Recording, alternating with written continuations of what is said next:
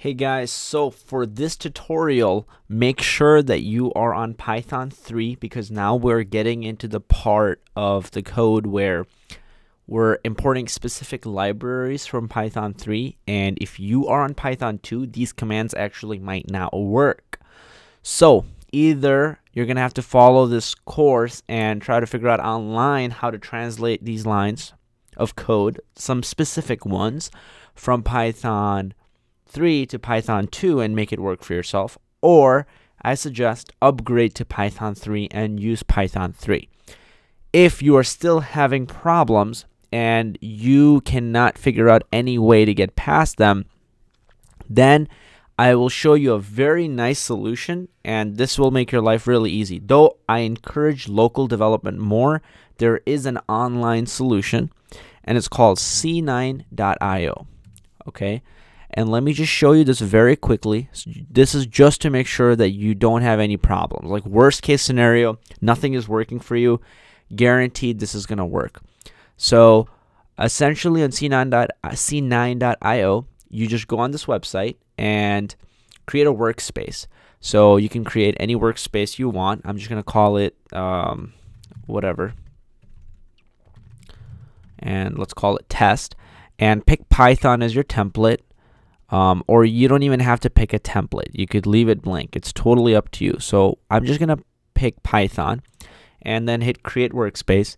And then it just creates a full-on working environment for you.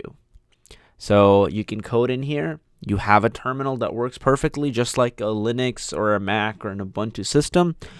And you won't have any development problems. Though one problem might be that if your internet connection isn't working, you're kind of screwed. You can't do anything.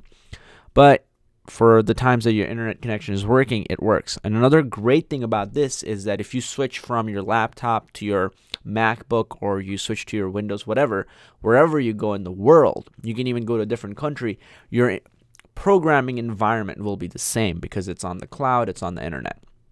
So on my left side, you see there's some folders. You can create your own folder if you want. You can create a file. So like here, I'll just hit that plus sign, do new file. I'll just say print hello world. And I will hit Command S to save it. And I'll just call it hello world. Make sure to give it that extension .py. And for the folder, it says it's storing it in the home folder. Well, how about we just create a folder and call it Python code. Whoops. What happened there?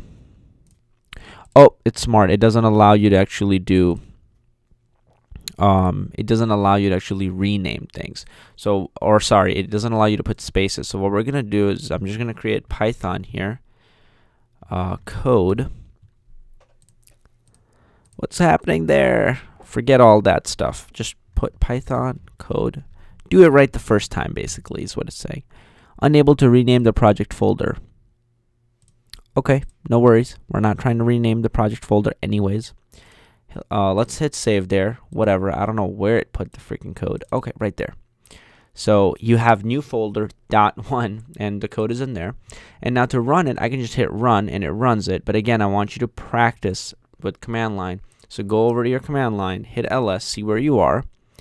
And here it shows me that I am in my, if I do pwd, it shows me that I'm in my workspace. So let's just go to new folder, whoops,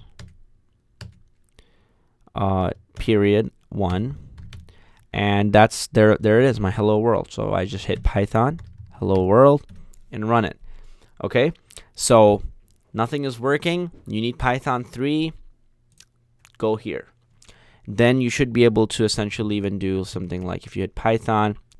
So before I move further, I just wanted to point out that when you go to sign up at c9.io, if I remember correctly, they ask for your credit card, but they don't actually charge you anything. It's to make sure that you are who you say you are, and probably, I don't know. Oh, and maybe it's easier for them to charge you once you kind of get to the point where you need more space.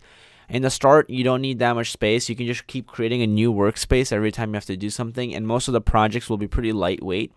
But if you feel like you need more than a few gigabytes, then you can, pay them monthly and they'll give you some space. But again, it's free. You just have to put your credit card number in the start. Now, if you do Python, it'll take you to Python 2. And if you want to go to Python 3, then it's just as simple as Python and then type in 3. Okay?